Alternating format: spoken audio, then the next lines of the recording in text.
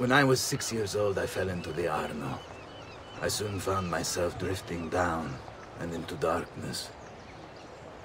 Certain my life was at an end. Instead, I woke to the sound of my mother weeping. At her side stood a stranger, soaking and smiling at me. My mother explained that he had saved me.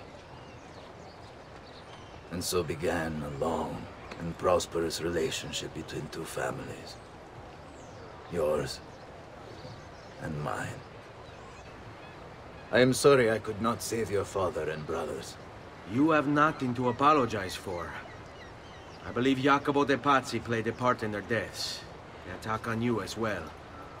I need to find him. That coward fled before we could arrest him. Have you any leads? No. They've hidden themselves well. Hey. Jacopo was not the only conspirator to escape. If they work with Jacopo, they were surely involved in the plot against my family as well. Give me their names. Antonio Maffei, Archbishop Francesco Salviati, Stefano da Bagnone, and Bernardo Baroncelli. Bene. I will go and see my uncle. He has men stationed in the countryside. Wait.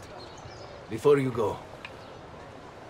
A codex page. I took it from the files of Francesco de Pazzi, seeing as he clearly no longer needs it. I've always had an interest in things of antiquity, as did your father. It is meaningful to me as well. Then consider it a gift.